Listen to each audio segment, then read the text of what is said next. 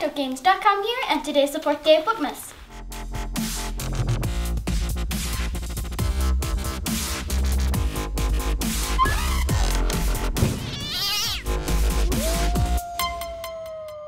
Cooper, do you want to get started? Here it is, baby. Wait, this is one of the books on the back of the SpongeBob book I got. Here it is. It's on the back of the Paw Patrol, right? And I'm so glad I got this one because some of Tusa's, when he was a kid, was dying for me to read this book. So I saw it on the back of my thing and it's cute. So I'm really excited it's here. All right, then on we go. This one has considerably. Oh, Dad! HollowEarth Bone Quill.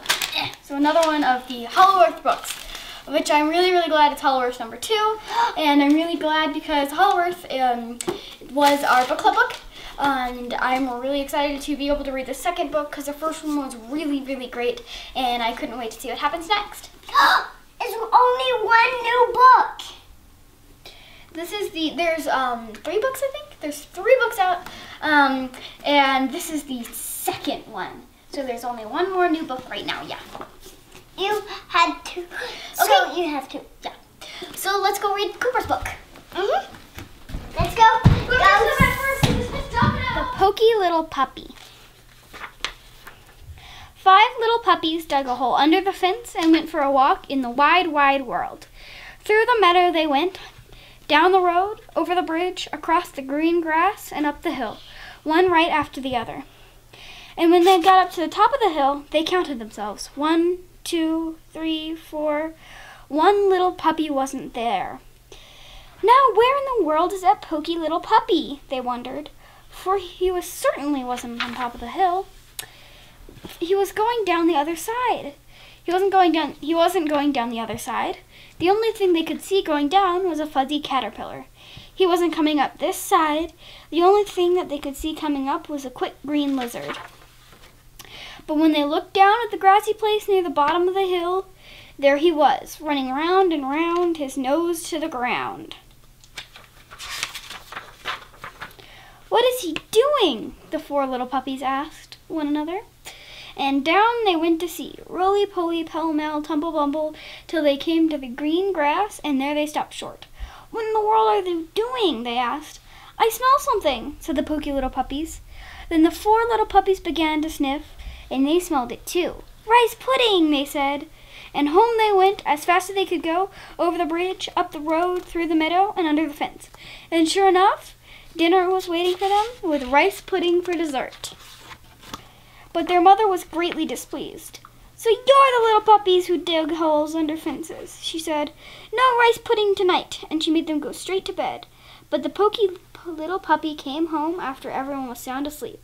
He ate up the rice pudding and crawled into bed happy as a lark. The next morning, someone has filled the hole and put up the sign. The sign says, "Don't ever dig holes under this fence." But the 5 little puppies dig a hole under the fence just the same and went for a walk in the wide world. Through the meadow they went, down the road, over the bridge, across the green grass, and up the hill, 2 and 2.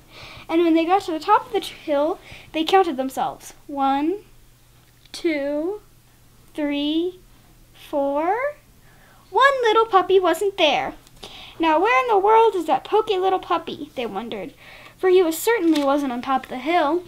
He wasn't going down the other side. The only thing they could see coming down was a big black spider. He wasn't coming up this side. The only thing they could see coming was a brown hop toad. But when they looked down at the grassy place near the bottom of the hill, there was the poky little puppy, sitting still as a stone, with his head on one side and his ears cocked up. "What is he doing?" the 4 little puppies asked one another. And down they went to see, roly-poly, pell-mell, tumble-bumble, till they came to the green grass, and there they stopped short. "What in the world are you doing?" they asked. "I hear something," said the Poky little puppy. The 4 little puppies listened, and they could hear it too. "Chocolate custard!" they cried. "Someone is spooning it into our bowls." At home they went, fast as they could go, over the bridge, up the road, through the meadow, and under the fence. And there, sure enough, was dinner waiting for them, with chocolate custard for dessert. But their mother was greatly displeased. "So you're the little puppies who will dig holes under fences. No chocolate custard tonight!"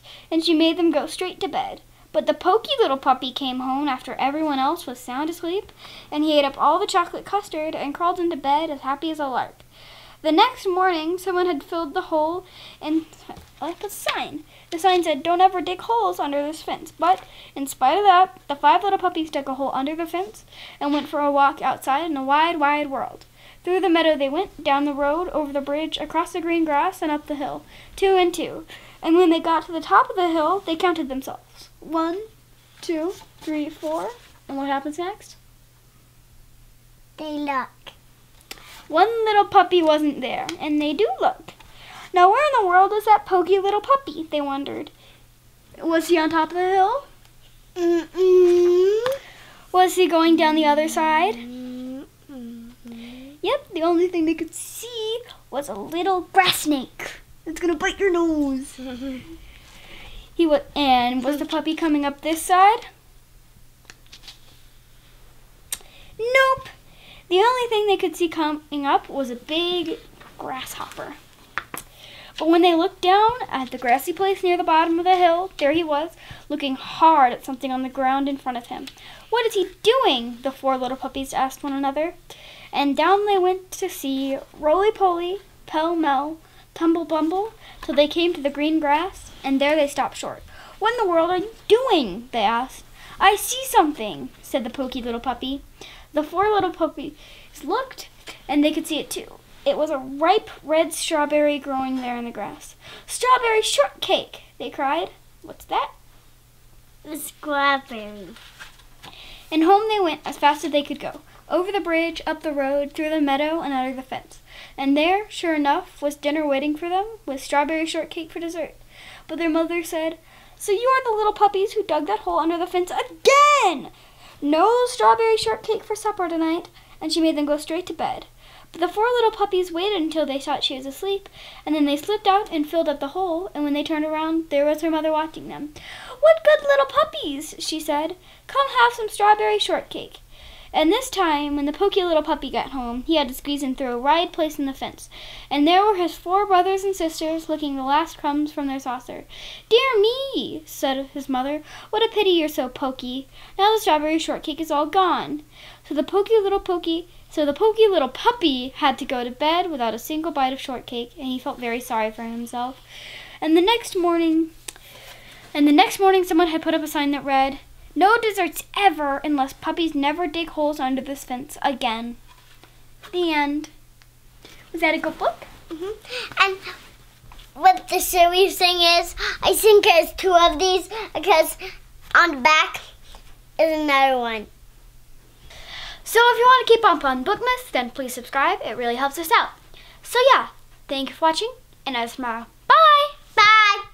It's time to press the subscribe button. Subscribe button. Subscribe button. Subscribe. Bye, bye, bye, bye, bye, bye, bye, bye.